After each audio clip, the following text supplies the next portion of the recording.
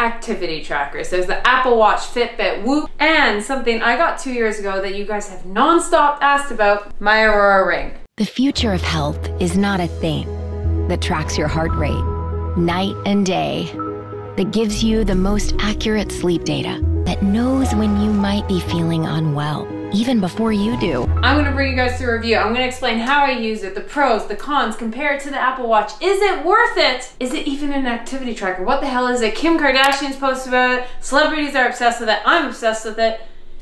Here's what it is. So Oura Ring, like your Apple Watch, is going to track your activity, calories, your steps. But what is it? It is less of an activity tracker and more of a recovery tracker. Its main focus is your recovery score every day, your sleep score, and then you also have an activity score. So every day I get out of bed and like every health person tells us is really good, look at my phone. But what do I look at? My sleep score. You have your readiness, your sleep score, your activity. Your sleep score, it's gonna tell you how many hours you're in bed, how many hours you're asleep, and most importantly, the type of sleep you have. So you have your light sleep, which is kind of your crap sleep. Your REM sleep stands for rapid eye movement, which is where your creativity, that's where all my ideas come from. And then your deep sleep, which I think is very restorative sleep. That's where your muscles recovery, your body resets, body and mind. That was a really basic term, but that's what it monitors. Then recovery.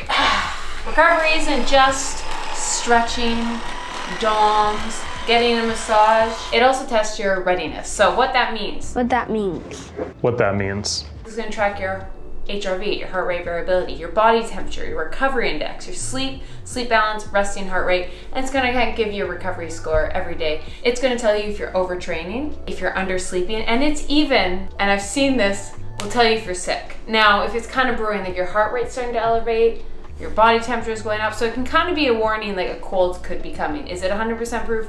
No. But what it does tell you is when you drank the night before, because every night I've gone on drinking the next day, it is in red. And that's how I know this thing is accurate, because I don't tell it I drink, but it knows when I've drank.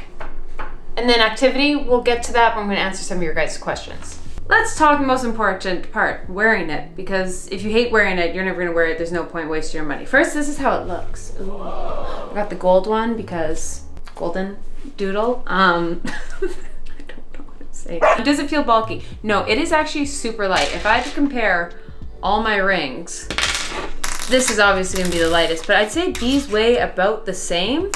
This one, because this is solid gold, actually weighs more than this one. So it is super light. I think the first month I got it, I noticed it, but now I literally don't notice it's there. What sizing? When you buy one, they're gonna send you this sizing ring. You just gotta try on the size you want, and then you send them a message. You're like, I'm a 7, bitch, and they'll send you 7. So how waterproof is it?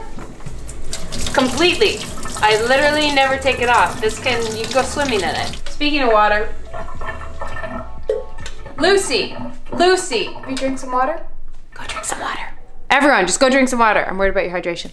As for durability, I'm gonna show you my old one, because this is brand new. I've only had, this is the Generation 3. I had the Generation 2 for 2 years. Some people asked me if I'm selling it or not, and I won't be selling it or getting rid of it, because of the exact reason I got it in the first place. It was a gift from my boyfriend, so it's kind of sentimental, I know. Gross, vomit, where did I put it? So, I used to have the silver, and you can see it is scratched up, but this is 2 years of working out and not treating it nicely. That's how scratched it was. Versus you can see like the difference. It will get scratched, but I don't know. It was fine by me. Like I didn't really notice the scratching, and for like 2 years of use, I cannot complain about that. Does it stay on? Like you can, but as long as you get the right size, and I got a size that is just a little tricky to get off, but I can pop it on and off easy. And like I said, it's not coming off unless I pull it. But in terms of weightlifting, do I wear it when I weightlift? I actually do most of the times. I don't notice it when I'm just doing barbell stuff, like where my hands staying stationary. Deadlifts is when it starts to get a little tricky. I find the only time I really take it off is like stuff like cleans. Think of where I actually have to move the barbell in my hand. Sometimes kettlebells, but I find kettlebells aren't rough. They're quite smooth, so it doesn't annoy me. And obviously all the scratches that are on here for the most part are from barbells. Okay, workouts is where we start to compare it to in the Apple Watch.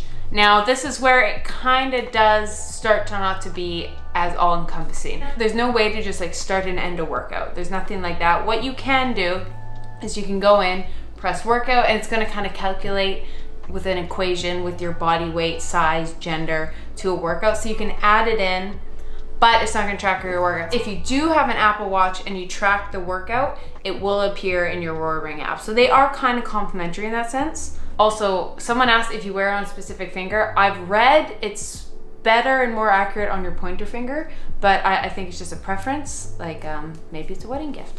I don't know. You know what, people are into weird things these days. Speaking of technology, it does link to your Apple Health, so you'll see your sleep score there.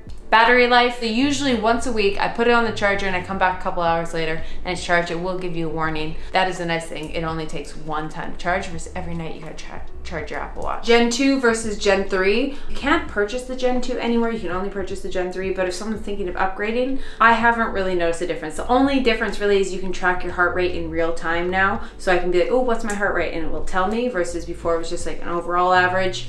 I do find it's a little bit more accurate. Something about my deep and REM sleep just feels more accurate versus before. Just being 100% honest, the main reason I got the new one, so it matched the rest of my jewelry, because that is what I like about this. Like, it doesn't really look like an activity tracker. Like an Apple Watch you wear at the bar or something, it's like, okay, you're the person wearing the Apple Watch. Come on, you're off duties.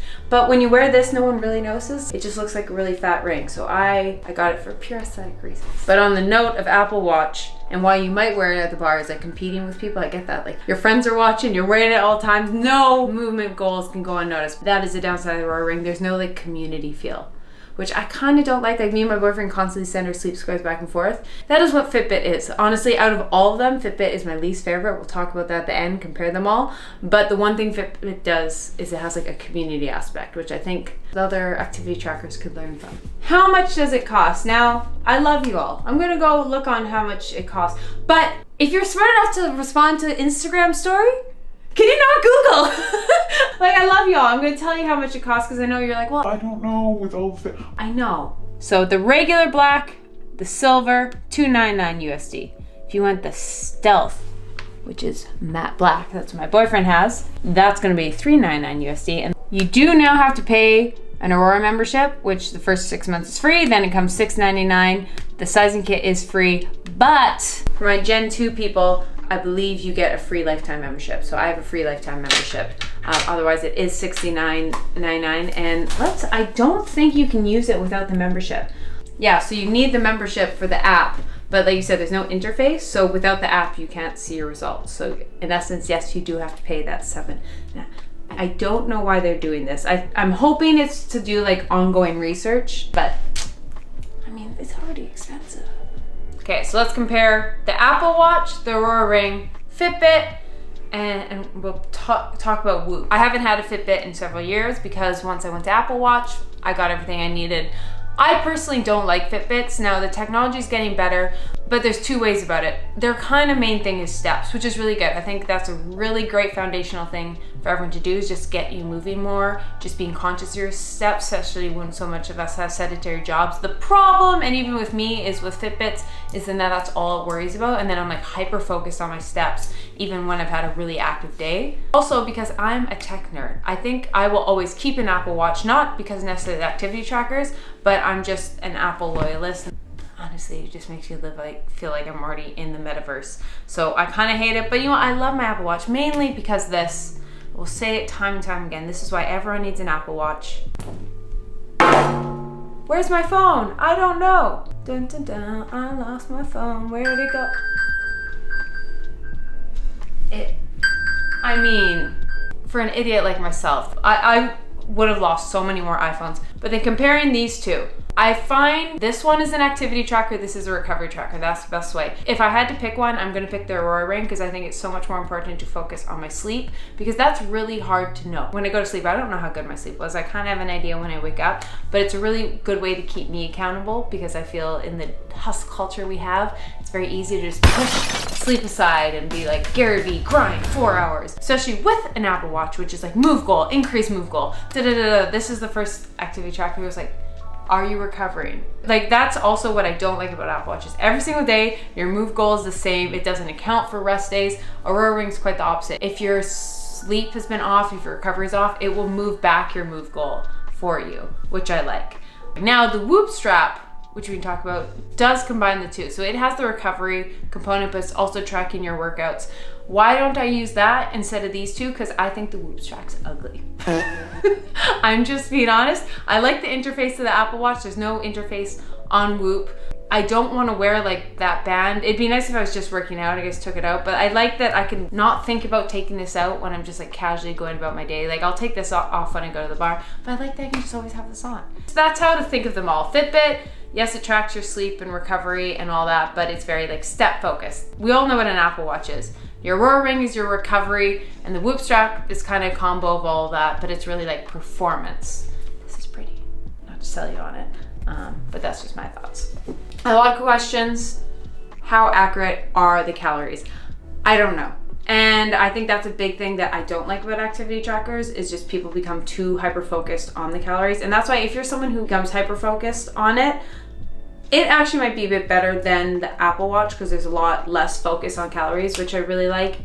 So that might be better for you, but it's still gonna show you your calories, your steps and all that. So if you're someone who becomes hyper-focused and has your whole day surround around it, I would say this might not necessarily be the best thing. You really have to know that about yourself. I do think it is the best out of all of them in that mindset, but they're not 100% accurate. I'll use myself as an example. I feel a lot of times in workouts, especially like on Apple Watches, it under tracks my calories for me because I have a low resting heart rate, and so much of it is off heart rate. So I can like kill myself and know I burned high hundreds of calories, and sometimes it won't show, and it will show I just burned like 100, 200 calories an hour just because my heart rate doesn't get as high. On the flip side, we've seen it in the reverse. Sometimes if I were to put on a HIIT workout on my Apple Watch, but then just go for a walk, it's gonna shoot my calories through the roof, and it's gonna say I burned 1,000 calories when I burned 100. Like, that's exaggeration, but these aren't that accurate. I find the Apple Watch and the Oura Ring are pretty similar in terms of calorie expenditure, give or take within 100 to 200 calorie variance every day.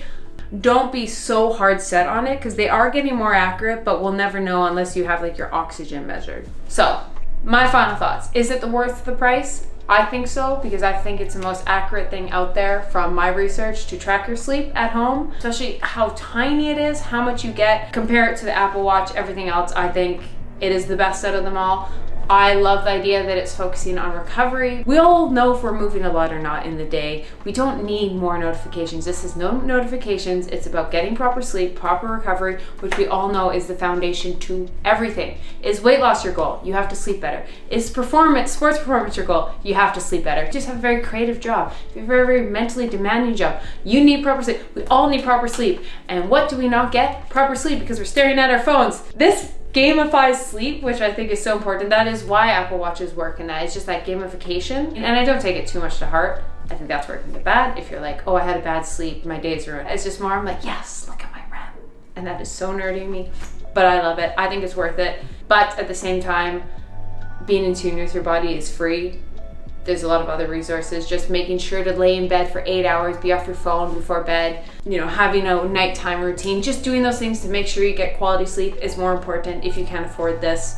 If you do have the income for it and you're thinking of purchasing an activity tracker, it is my recommendation over the other ones. But that's just me. After 2 years, I love it. I continue to use the product. So let me know down in the comments any other activity trackers, fitness technology you guys would like me to review and try out. And I'd be more than happy to do that in a future video.